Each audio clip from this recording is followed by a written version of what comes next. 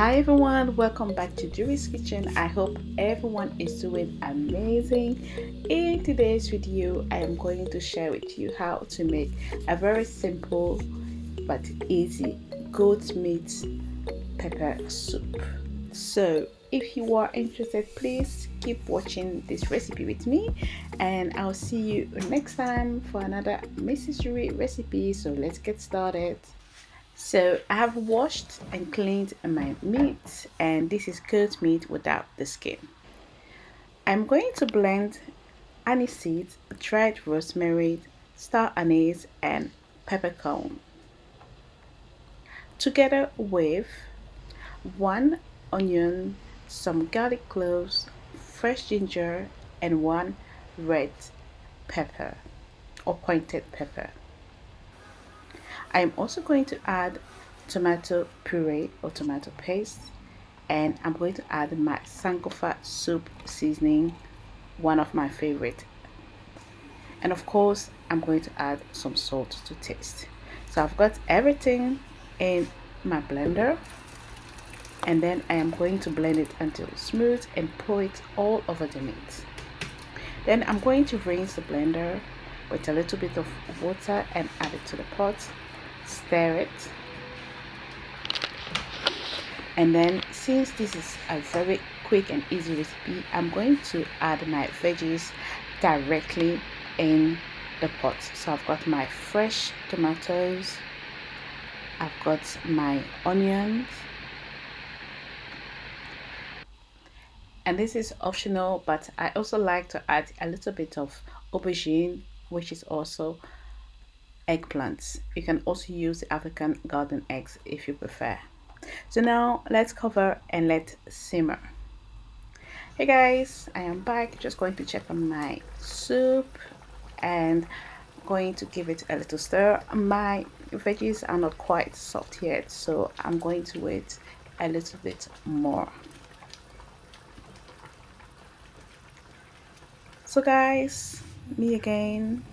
Now I'm pretty sure the tomatoes, onions, and aubergine are cooked, so I'm going to take them out of the pot and put them directly in my blender. Of course, I'm going to remove the toothpicks from the onion. I just put it there to keep the onions together. You don't have to do that. You can also put the onion whole in the pot, but I just want to do it quickly. So yeah, I did not blend the toothpick. Alright, so remove onion, tomatoes, and pepper, and also aubergine or eggplant. Okay guys,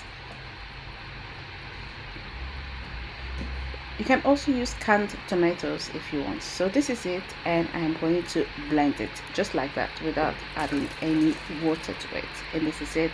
Pour it back into the pot, and now it is time to add water to the level I want, or the consistency I want. This is light pepper soup, so I want it a bit light. Yeah, so I'm adding more water to it. Then for the seasoning, I'm going to add food seasoning, and also going to add a bit more of my sankofa soup seasoning, and that's it. You can also add some salt if you want, whatever seasoning you want to add. Just giving it a quick stir, and then I'm going to add my mushrooms. I love me some mushrooms in my soups, in all types of soups.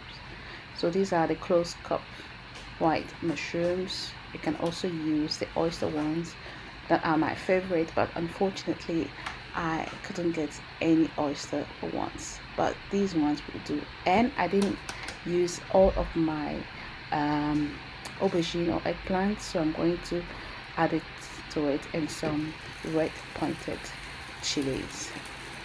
So it cooked for a further 15-20 minutes on a medium heat to low, and this is it.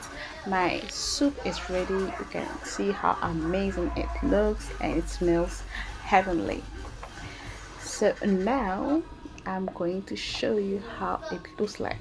Just imagine this perfect goat meat soup with your fufu, or with whatever you decide to eat it with. Just leave me in the comments. Tell me what you like eating your Ghanaian goat meat soup with.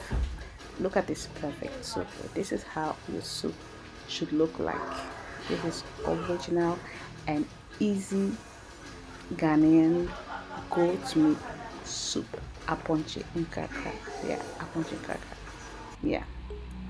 So guys, thank you so much for watching.